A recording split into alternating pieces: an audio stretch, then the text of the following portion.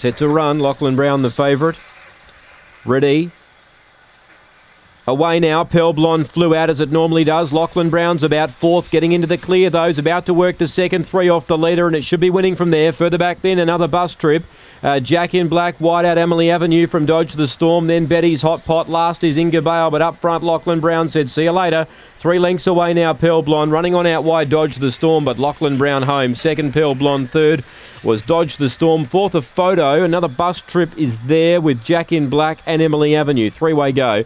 Inga Bale second last in Betty's Hot Pot. Lachlan Brown, it was just a matter of avoiding trouble and it would have been all over, and it was.